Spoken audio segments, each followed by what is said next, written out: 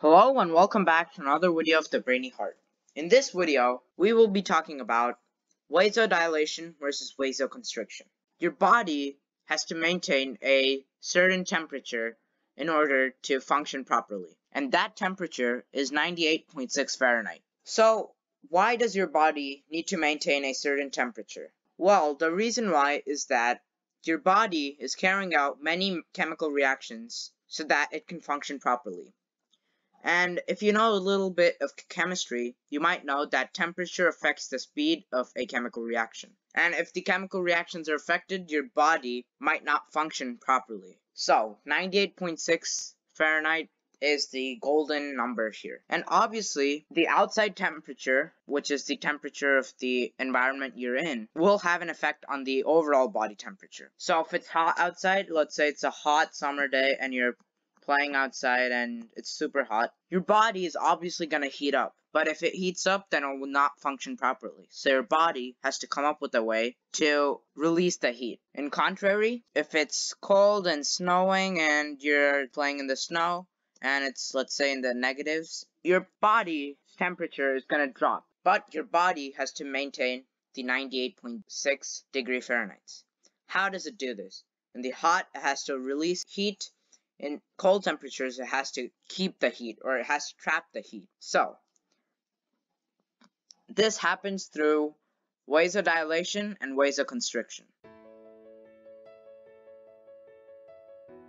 Let's zoom in to this area of your skin. So, if we zoom in, we will have the first layer of skin here. And there's obviously gonna be some arteries running through the skin. Let's say this is a arteriole, which is just a smaller version of a artery. And then obviously, there are gonna be capillaries rooting off this arteriole and supplying your skin cells and skin tissues with oxygenated blood. So here, where the capillaries are, which is this area. So here, where the cells, the skin cells get the oxygen, and they produce CO2 as a waste product. When this happens, heat is released. The release of heat is normal. So, that's basically how blood is delivered to your skin. And also, one thing I forgot to mention was that your skin acts as insulation. Just like your house has insulation built in, your body does too, in the form of skin. So you have insulation all throughout your body. Now, when it's too hot outside, your body temperature might start rising. But your body still has to maintain the 98.6 degree Fahrenheit, which is the golden temperature. So, think about your skin as the insulation of your house.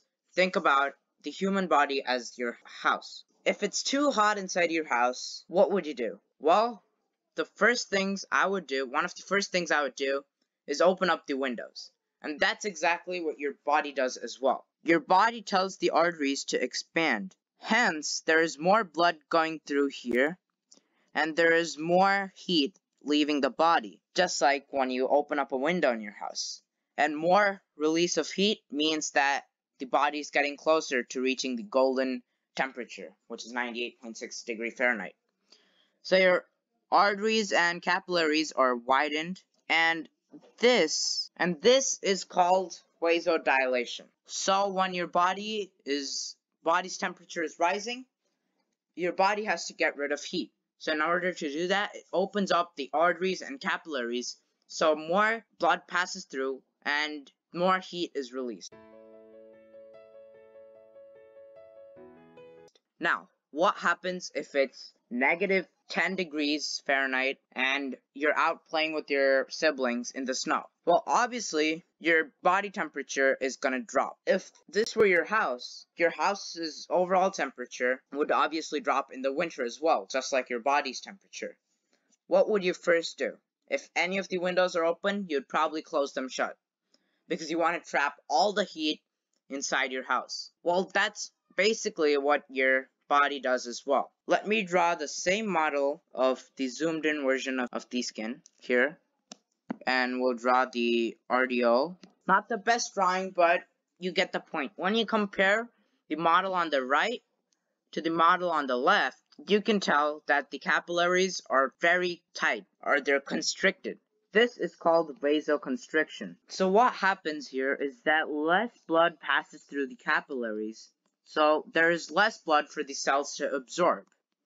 So when the process of absorption of the blood and production of CO2 happens in the cells, like I said before, it produces heat. Now if there's less absorption, there's less production, meaning there's less heat. So less heat will leave your body, meaning more heat is trapped inside your body. And I keep forgetting to draw this in, but your skin serves as extra insulation, trying to trap the heat in as well. Just like your house has insulation almost everywhere. So just like you would close your windows in the winter, your capillaries on the surface of your body close up. They do this so that they can trap heat, and that's one of the reasons why your palm and your foot turn blue. That's because less blood is going there, and more blood is being circulated inside your body so that more heat can be produced and trapped. So that's why you might have blue hands if you're staying out too much in the winter. And when vasoconstriction happens, your blood pressure might rise, and during vasodilation, your blood pressure might drop. But those are all just natural things that your body does. So, just to recap, when it's too hot outside or when it's too cold outside, your body has to maintain the golden temperature of 98.6 degrees Fahrenheit. Also, I forgot to talk about this, but what causes your capillaries and blood vessels to vasoconstrict and vasodilate are smooth muscles surrounding that organ. They tighten up when you want vasoconstriction to happen, and they relax when vasodilation is supposed to happen.